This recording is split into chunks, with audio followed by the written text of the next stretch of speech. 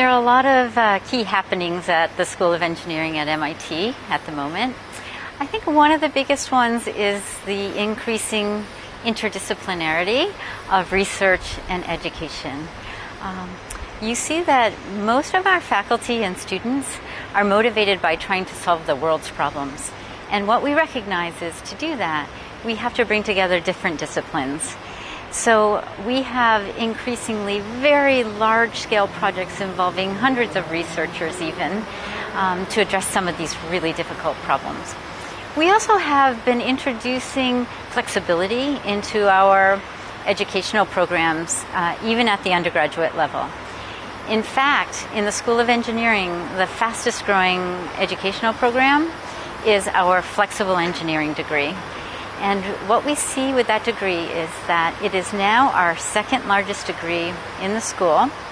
And why it's so popular is because around a core of disciplinary depth, students are allowed to wrap anything that interests them that satisfies the engineering requirements. So it's a mechanism to allow students to really explore deeply the theories and the methodologies that they need, the technologies to solve whatever challenge they're trying to address. So MIT right now is focusing on a number of things.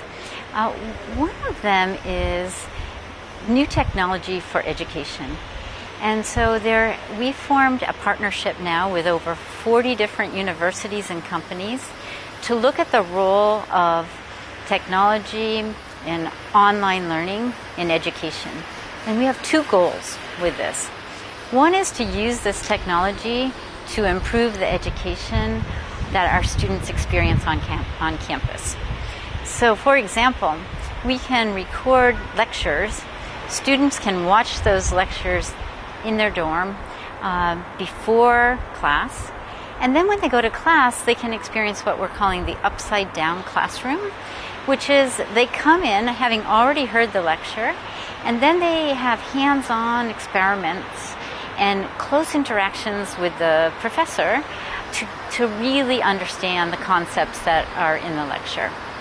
So with these technologies, we're working to enhance and improve residential education. And our second goal is to provide MIT education to the world, access to that education anyway, online.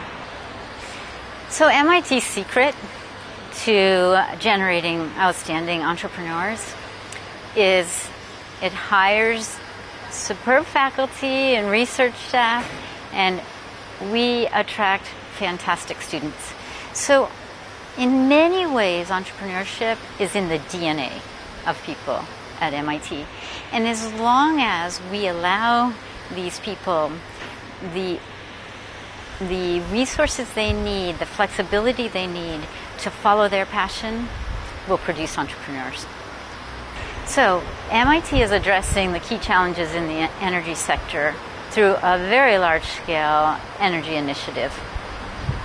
It was launched in the fall of 2006, and since then, over 1/4 of the faculty at MIT are doing research on energy.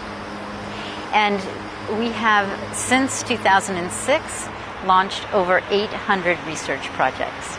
So we are very intensely working to address the challenges associated with energy.